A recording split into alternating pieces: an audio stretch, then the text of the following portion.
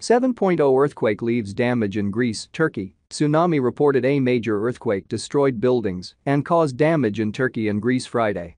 The quake was given a preliminary magnitude rating of 7.0 by the U.S. Geological Survey. It was centered in the Aegean Sea about 8.5 miles northeast of Neon Karlovasion, on the north side of the island of Samos, off the coast of Turkey.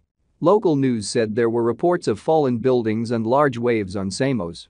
Video posted on Twitter showed what appeared to be a collapsed building in Izmir, Turkey. The mayor of Izmir told CNN Turk that about 20 buildings collapsed. Izmir is Turkey's third largest city, with a population of about 4.5 million. Another video showed clouds of dust rising into the air across the city. A tsunami warning was issued, and residents of Samos were urged to stay away from the coastline, the Associated Press reported. A video posted to Twitter showed water rushing through streets.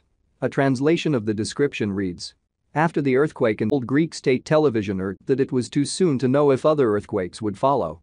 It is an event that is evolving, Lekkas said, according to the AP.